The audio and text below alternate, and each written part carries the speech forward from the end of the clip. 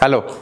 Today we are going to see about how a LEEP procedure or a LETZ. LEEP is large excision of the squamocolumnar junction or large loop excision of the entire transformation zone procedure is done. Now LEEP is an important procedure which is done when a patient is diagnosed with a CIN II or III on a biopsy specimen. The main aim of LEEP is to rule out advanced or an invasive malignancy. Again, the LEEP can be diagnostic as well as therapeutic. In diagnostic, it will help us in diagnosing an invasive cancer. In therapeutic, in patients who have a pre-invasive lesion like a CIN II or CIN III, but who wish to preserve the fertility, the LEEP procedure can be a therapeutic one as well. Now, what does LEEP involve? LEEP mainly involves a complete excision of the squamocolumnar junction along with margins. So first we will see what all things are necessary for the LEEP procedure. Now the most important tool for a LEEP procedure is to have a speculum. So this is an insulated speculum. Now it's very important to have an insulated speculum because you are going to use an energy, and the energy is going to be at a high frequency current, or the current is going to be very high. So there is a chance of vagina getting burnt. So the speculum has to be insulated. This is a must. Then the second thing which is required is these LEEP electrodes. Now the LEEP electrodes come with varying sizes. Depending on the size of the cervix and the nature of the lesion, you can select an electrode. So electrode is like basically like a cautery tip of a cautery pencil, but it has got a LEEP, a titanium LEEP, which will sort of pass current and it will help you to excise the part of the cervix. Now, as I said, there are varying sizes and shapes. Whatever is convenient and whatever is suitable for the patient, you can use that. Now, in addition to the LEEP electrodes, you also need a ballpoint cautery.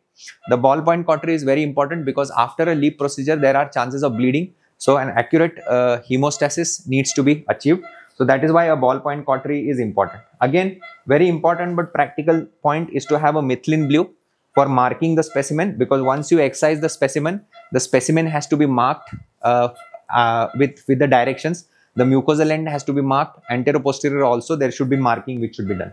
Now, in addition to this, you also need basic things which are essential in screening, such as acetic acid, because acetic acid will again help you to check what are the abnormal areas. More important than acetic acid in LEEP is the Lugol's iodine. Lugol's iodine is very important because it will help you to demarcate the iodine negative areas, because all the iodine negative areas you should excise. In addition to that, basic things like sponge holder, gauze pieces, then Alice, and it's also important to have a long tooth forceps, because sometimes the vagina can be quite deep and you need a good length to hold the cervix to excise it. Another important point which is important is to have a good suction, because as I told you, you will be using a very, very high frequency current. The cautery settings are quite on the higher side. So this requires a good smoke evacuation. Otherwise, your vision will be clouded and you will not see. Now, after starting the procedure, the patient has to be put in the lithotomy position. Most of the times we do it under anesthesia, but you can also do it under something like a paracervical block, but it can be painful. So it is safest to do it under anesthesia, short anesthesia. So the first step involves fixing the speculum. As I told you that the insulated speculum is very, very important.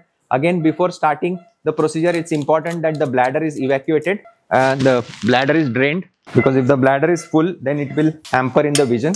So the first step involves insertion of speculum and exposing the affected area.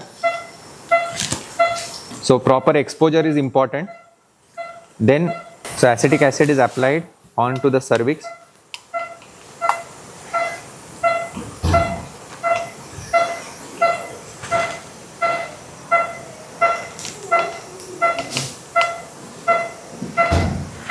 Also, if facilities are available, the LEEP procedure can also be done under colposcopic control.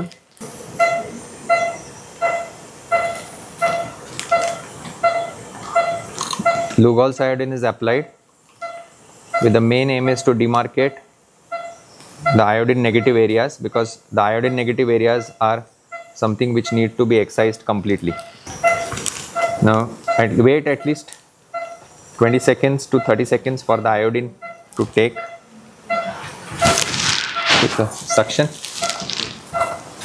Now, you have to select the accurate LEEP electrode. Again, the settings are important. So we do at 50 cutting and 50 coag. Coag is always spray and cut is pure cut. So now, so there are two ways of doing a LEEP excision. One is either you do from anterior to posterior, or you can do from right to left. So in this case, since the ulcer is little big, we will do it from anterior to posterior. Now, once you are doing cut, the LEEP, it has to be a fast and it has to be quick. At the same time, somebody has to be suctioning continuously and retract the wall as well.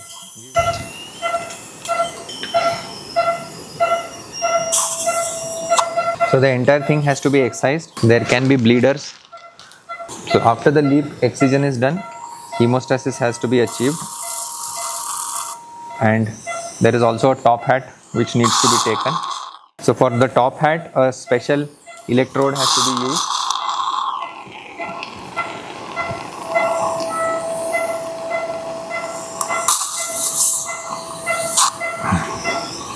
So top hat is mainly the endocervical portion.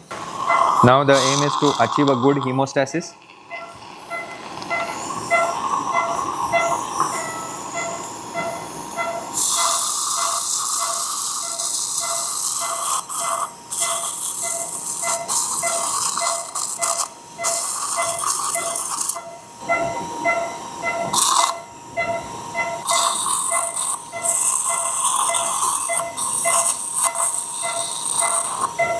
So the bed has to be nicely coagulated using a high current.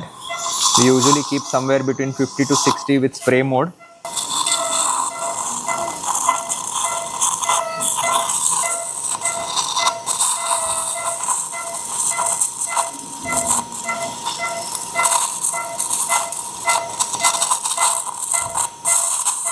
And some normal saline also.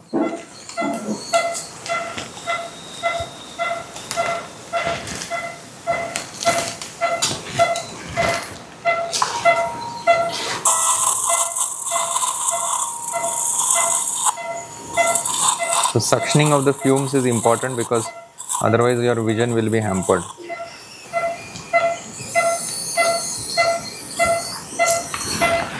So once hemostasis is achieved, then we always put a roller gauze, betadine and H2O2. Hydrogen peroxide, a pack soaked in hydrogen peroxide and betadine is inserted inside.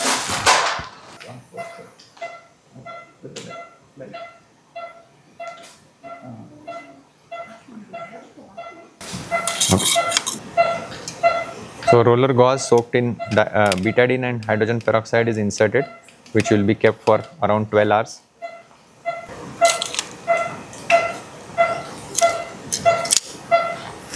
And then a Foley's catheter is inserted.